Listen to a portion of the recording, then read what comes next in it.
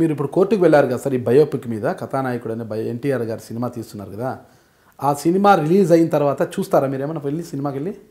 ఎక్కడ సినిమా నేను ఎప్పుడు సినిమా థియేటర్ ఒకవేళ ఆ సినిమా రిలీజ్ అయ్యాక వెళ్ళి చూస్తారా, మీ పాత్ర ఎలా ఉంది ఏం కథ వెళ్ళరు? కోర్టుతోనే పరిమితం అయిపోతారు. సినిమాలు నేను ప్లేటర్లు పోతారు, అంతే ప్లేటర్లు పోయి చూసి వచ్చి చెప్తారు, అంతే నేను పోతాను.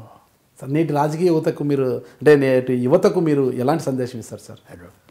నాకు నాగేశ్వరరావు గారు ఆయన ఏదో సీతారామయ్య మనవరాలని ఏదో సినిమా తీశాడు, అది చూడమని రికార్డు పంపుతానని రోజు వస్తూ ఉండేవాడు ఇక్కడికి. నీకు నమస్కారం, నేను సినిమాలు ఎప్పుడూ చూడలేదు, నాకు తెలియదు, నువ్వు బాగా యాక్ట్ చేసి ఉంటావు, బాగా చతురుడు కదా, మంచి లౌకికుడివి కనుక చేసి ఉంటావు, కానీ నాకు అనవసరం, ఎప్పుడు చూడలేదు. ఒక చిన్న విషయం నేను చూశాను సినిమా, ఏది చెప్పమంటారా, వెంకటేశ్వర స్వామి దగ్గర వాళ్ళ అబ్బాయి యాక్ట్ చేశాడు ఏదో, అది పాటలు పాడేది, ఏదో పాటలు పాడేది శ్రీరామ్ దాస్ సార్, శ్రీరామ్ అన్నమయ్య అన్నమయ్య అన్నమయ్య అన్నమయ్య అన్నమయ్య సినిమా చూశాను, అన్నమయ్య సినిమా. అదే కానీ సినిమాలు వేరే సినిమాలు. చివరిగా ఒకటి సార్, యువత చేతుల్లోనే భారతదేశ భవిష్యత్తు ఉంది అంటున్నారు కదా, అలాంటి యువతకు మీరు ఎలాంటి సందేశం ఇస్తారు? యువతకి చెప్పే కదా, మన దేశంలో అన్ని సంపదలు ఉన్నాయి, అన్నీ ఉన్నాయి, డిసిప్లిన్ కావాలి, ఆ డిసిప్లిన్ లేదు. ఆ డిసిప్లిన్ రావడానికి పెద్దలు కృషి చేసి యంగర్ జనరేషన్ ఆ డిసిప్లిన్ నేర్పాలి.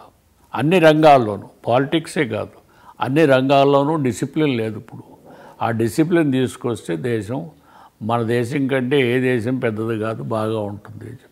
ఒక చివరిగా ఇంకొకటే సార్, ఇంకా కాంగ్రెస్ పార్టీ నుంచి మీరు బయటకు వచ్చారు, మళ్ళీ టీడీపీని స్థాపించారు, అది అక్కడి నుంచి బయటకు వచ్చి ఇప్పుడు మీరు ఖాళీగా ఉన్నారు.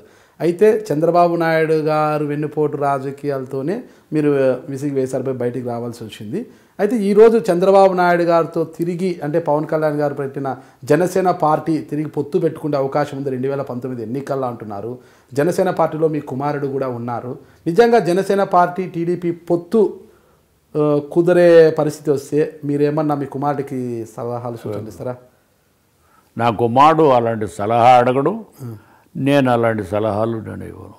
మరి టీడీపీతో జనసేన పార్టీ పొత్తు పెట్టుకుంటే ఆ పార్టీలో మీ కుమారుడు ఉన్నారు కదా, మీరు ఎలా చూస్తారు? Is matured, well matured, he knows what to do, he knows how to behave, how to take decision. As a speaker we have seen, I have seen, you have seen, the entire country has seen. So he doesn't require anybody's advice. He will take, and I wish the youngsters good. That's all. Thank you, sir. ఓకేనండి, చూశారు కదా మన మాజీ ముఖ్యమంత్రి గారు నాదెండ్ల భాస్కర్ గారు చెప్పిన అంశాలు మీరే చూశారు.